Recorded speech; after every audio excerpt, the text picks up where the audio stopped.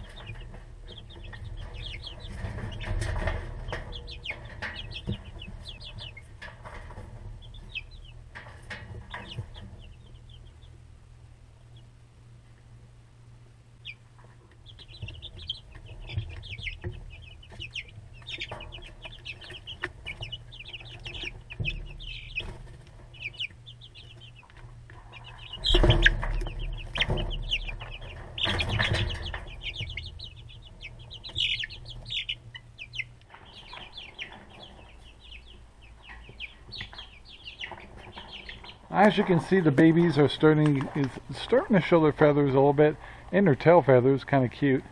It was kind of interesting. When it was dark, they were very subdued, and as soon as I turned their light on, they just came to life. And so, really, you think about it, when they have the light on all the time, they don't really get the concept of night and day, probably. So it's kind of interesting to watch them grow. It won't be too long, but I have a German Shepherd over here doing some crazy things. But I feel like we're falling behind. We haven't even worked on the chicken coop due to caregiving issues, well, not issues, but changes that took a lot of our time, a lot of paperwork stuff, and we're still kind of doing some yard things. Sherry just got everything mowed. It looks beautiful. A lot of flowers have been coming out. If you watch my personal Facebook, we've been posting a lot of pictures of the flowers in the yard.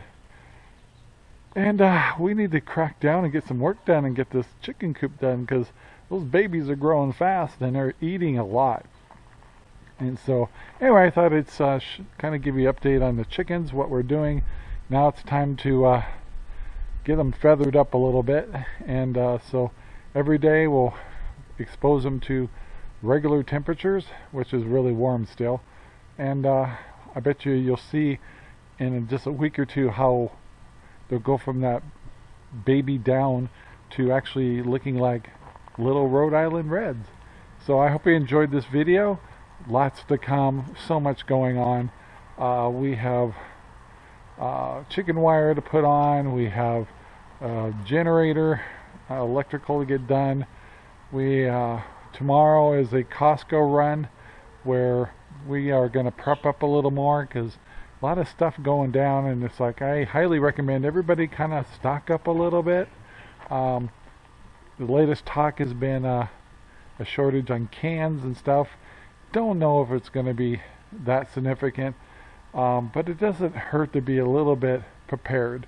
So we're going to kind of stock up a little more and get our pantry and keep us at our 6-month food level or better, and just in case things get a little tough at the stores. So anyway guys, thank you for listening. Don't forget to share our videos, become part of our family, leave comments below. Please be professional, and if you have any questions or suggestions, let us know. Anyway, have a great day and thanks for watching. Bye. Thank you very much for watching our video. Please take the time to like, subscribe, and share our videos all over the whole wide world. Thanks.